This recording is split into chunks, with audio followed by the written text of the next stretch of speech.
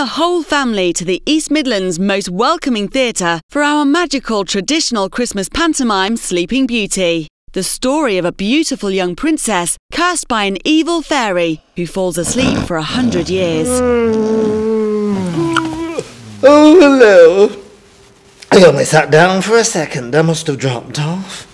You know, I had the strangest dream.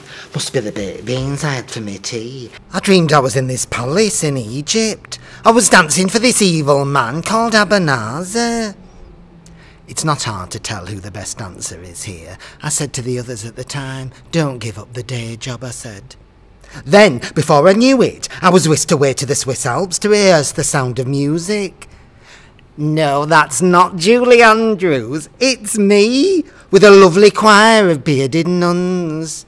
There's not many that can pull off that look. They certainly can't. Next thing I knew, I was in the palace kitchens teaching Mary Berry a thing or two about soggy bottoms. But unfortunately, my son Muddles got a bit carried away and had to be restrained for his own safety. So now here I am at Buxton Opera House, getting ready to appear in Sleeping Beauty.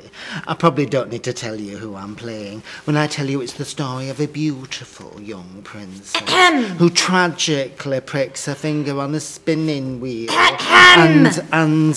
and needs her lovely nanny, Dame Nanny Nora, to make sure there's a happy ending. Isn't that right? Yes, but you have missed out a few things. Like what? Well, there's a time-travelling fairy, a handsome prince, not to mention great songs, amazing dance routines. Yes, well, that's enough of that. Spoiler alert. Isn't it past your bedtime? But Nanny Nora, I'm 18. I bet you've not cleaned behind your ears either, have you? Honestly.